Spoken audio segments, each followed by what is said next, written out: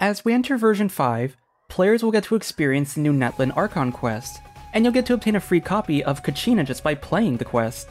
A lot of people have been discussing her kit, and she's easily been labeled as one of the best buffing units in the game. But does her kit actually live up to the hype? In this video, I'll be discussing Kachina's kit and some of the aspects I find good or bad. I'll also discuss her role in various teams and what she opens up as a niche. As always, remember this is a kit analysis from a game design view, not a guide or meta video. Disclaimers, timestamps, social media links, and music credits are all down below. With that said and done, let's get started. Before I talk about my thoughts on her kit, let's quickly cover what she does in combat. Her skill will cause her to enter the Night Soul Blessing state, and summon her Turbo Twirly. She'll get a bar on the left of her character, which is the Night Soul point count. When the bar empties, her state ends and the drill disappears. She has two different effects depending on whether you press or hold her skill. Pressing it will just summon Turbo Twirly to her side, and it'll start dealing intermittent AoE geo damage that scales on Kachina's defense. When it's in this state, Kachina can leave the field and the drill will remain. It's also considered a geo construct, so it can interact with other abilities that use its mechanic, such as Zhongli's Pillar Resonance or Chiori's Doll Summoning. Each time the drill does its attack, the Night Soul bar loses a chunk of points. If Kachina decides to hold her skill, she will climb into the drill and be able to ride it around. She can move around very quickly, and when you use your normal attack, she'll repeatedly slam the ground, which allows her to deal faster hits of her geo damage, but it'll also rapidly deplete the bar. Using her skill while the drill is active allows Kachina to swap between mounting or dismounting the drill, so you could change up your playstyle midway through its duration. Next, she has an A4 passive that increases her skill's damage based on 20% of her defense. Her damage is already purely defense scaling, so this is just a nice bonus to her kit. For her burst, Kachina slams the ground once, dealing defense scaling geo damage. She also creates a field. While in the field, her drill's AoE range is a lot larger, allowing it to hit enemies from further away. It also grants Kachina a movement speed bonus while she's riding it, so if you have to move to different enemies around the field, you can do so much faster. It also summons the drill to Kachina's side if you already have it on field, which is a nice quality of life mechanic. Finally, we can look at her A1 passive. I know I covered the A4 out of order, but that was because it was tied to her skill, and this is a standalone passive. When a party member triggers Night Soul Burst, Kachina gains a 20% geo damage bonus for 12 seconds. For anyone a little confused, Night Soul Burst is just a mechanic that triggers when you have Natlan characters in your party. When characters deal elemental damage, the burst is triggered. It can trigger certain effects, and the more Natlan characters you have in your party, the shorter the cooldown between Night Soul Bursts. One of the neat things about her kit is that you can choose her playstyle. You can mount her drill and front load all your damage at once, or you can leave her drill by itself and have it deal damage over time. This not only spreads out her damage, but also her crystallized procs. You might be wondering why everyone keeps calling her a buffer. After all, everything in her kit is focused on damage. Sure, her C4 allows you to give your team a defense bonus, but that's dependent on how many enemies are present in your burst, and it's not like that bonus is enough to warrant a necessary pick. When you look at her kit in a vacuum, there isn't anything special she brings to the table. She's just an off-field damage dealer like Albedo or Chiori. Her real value comes from the Cinder City artifact set. With this set and its Night Soul related effect, she can provide her team up to 40% elemental damage bonus when she triggers Crystallize. To better explain this, the elements buffed correspond to the elements involved in the reaction. So if, for example, she triggers a Pyro Crystallize while in Night Soul Blessing, that will grant the entire party a 40% Pyro and Geo damage bonus.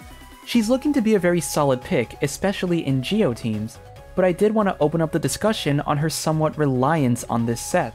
And when I say reliant, I don't want to mean that she's completely useless without her set. She's a damage dealer, and damage will always find some value in your teams. But when the spotlight is on her artifact set and not her actual utility, it starts to put things into perspective on how little she actually provides for her team. If this artifact set didn't exist, she loses a massive chunk of her utility. Without it, she's just a free-to-play Geo off-field damage dealer. I don't know about you, but I don't think it's a good thing if a character's value comes from a piece of gear. Reminds me of that one Spider-Man scene. No, please, Let's have it. You don't understand. Please, this is all I have. I'm nothing without this suit. If you're nothing without this suit, then you shouldn't have it, okay? So why is this the case? The main reason? She's free. If we look at the other free units we got at the beginning of a major patch, namely Kale and Lynette, you might notice a pattern. Damage-oriented kits, high support potential, kind of underwhelming, but flexible enough to work in a multitude of teams. Kachina checks off all of the boxes. This is a pattern that has been present for a few years now, so while I'm not necessarily happy about Kachina's kit, I'm also not that surprised. Alright, I've talked a lot about my negative views.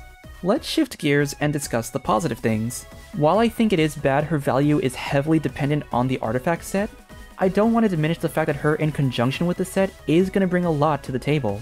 Geo usually gets a lot of flack for being the worst element, but in this case, Kachina being Geo played a vital role in her currently high value, because when combined with the artifact set, she opens up neat options for crystallized comps. Before, there wasn't someone who's specifically there to buff the teams involving crystallized reactions. Imagine units like Navia or Ningguang.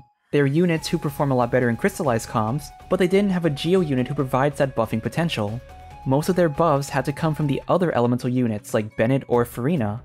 But Kachina can now cover that role. What I like about this is that it doesn't overstep the roles that other Geo units have. She's an alternative option for your teams, and this can be based on performance or just simply preference. Let's look at different scenarios for a Navia team in Double Geo. Albedo and Shiori cover personal damage and faster crystallized procs. If you're looking to stack Navia's shards a bit faster, and you find more value from their personal damage, then you run one of the two. If you're looking to have more defensive utility against strong enemies, you run Zhongli. His pillar can still crystallize, but due to the smaller range, you're likely going to have less consistent generation.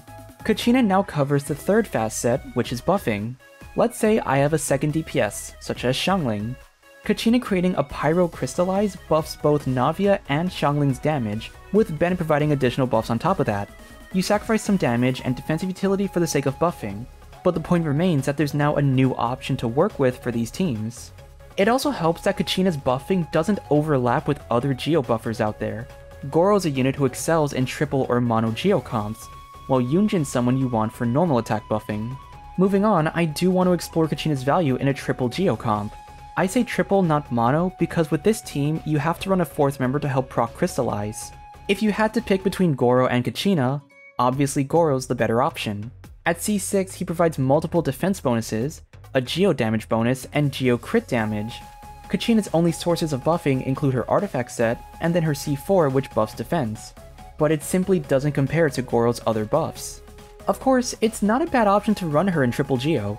She's gonna be a free unit while Goro is still a gacha pull. If you don't have Goro or you don't have him built, then Kachina will still be a fine option in your triple Geo comps.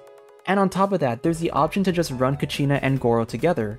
The main idea is to run a Geo hyper carry, and then a second unit to apply elements for crystallize. Then you run Kachina and Goro to buff the hyper carry. A team that I think will be very good is a team consisting of Noelle, Farina, Goro, and Kachina. You have Farina to buff your team's damage and deal some personal damage as well. Goro buffs himself, Noelle, and Kachina with his defense and Geo buffs.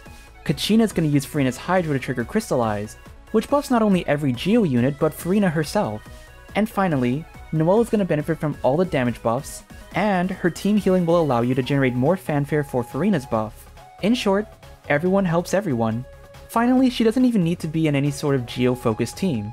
She can work as a general support, granted the main DPSs have crystallizing synergies. A lot of teams like to use Zhongli, but if you don't have him, or you're using him for a different team, Kachina can be an alternative option. You're just sacrificing his shielding in place of damage buffing. She could also sub in for someone like Kazuha. His support utility is still better, but once again, Kachina is a budget option that can fulfill a similar buffing role. So, in summary for my video, my issues are mainly focused on her game design and her lack of independent value. She's very reliant on an artifact set to give her that value, but that doesn't mean she's going to be a horrible unit. She'll still be a good option for many team comps, and with her being free, you also have someone available in case you don't have more premium options lined up. Alright, that's going to do it for this video. If you enjoyed, consider leaving a like and subscribing to support the channel. Let me know in the comments, are you pulling for Kachina's constellations or just keeping her at C0 for now? What kind of teams do you want to try her out in? And finally, any additional thoughts you might have. Thanks again for watching everyone, and I will see you all next time. Bye!